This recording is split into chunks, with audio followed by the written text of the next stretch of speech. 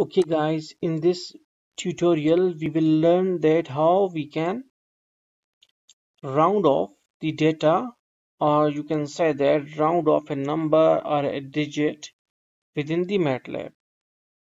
For it, first of all, you need to write a number which consists of two digits like 2.5. Now if you want to round it off, then we need to write r is equal to round of x. And when we will run it, it will convert 2.5 into 3. Okay, now if we want, and if there is some other digit on the right hand side of 5, then if we will run it again, it will r is equal to 3. But if we want that this 2 must be unchanged and change must be on this digit 5, that is digit number 1.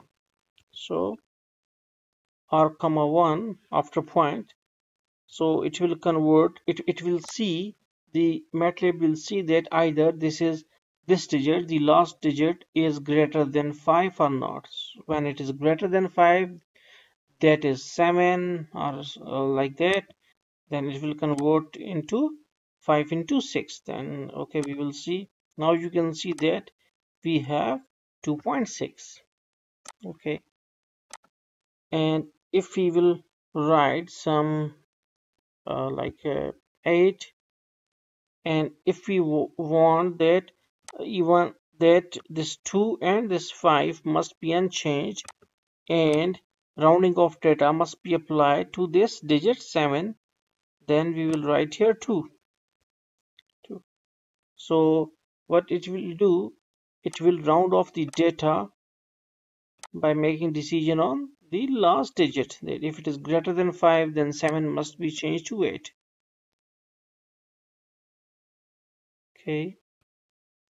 Okay, now we will write, and here we will see that it is 2.5 at now.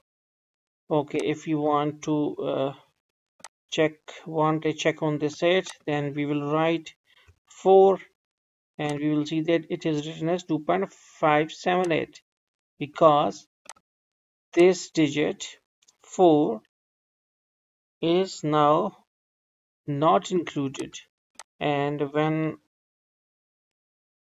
we will put 6 here, now it will convert 8 to 9, that is 8 to 9, you can see in the command window.